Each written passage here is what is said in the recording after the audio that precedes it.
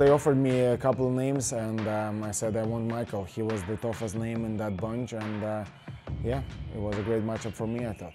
Finally, I got a guy that I don't have to chase around the ring to fight me, or I got a guy that I don't have to worry about shooting on my legs all day during the fight. So it's incredible, man.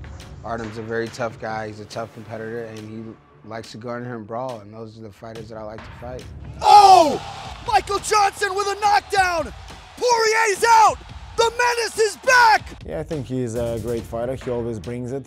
I've never seen him in a boring fight, so I look forward to the challenge. Artem just walks forward and throws punches. Beautiful overhand right, and he swarms. Heavy punches. You know, he's your typical like modern day like a brawler.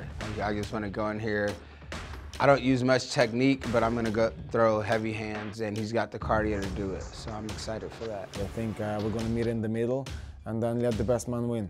I just see fireworks all over the place. You just see the power and the pressure of Lobov. With all things said and done, I still think this is a very bad matchup for Artem.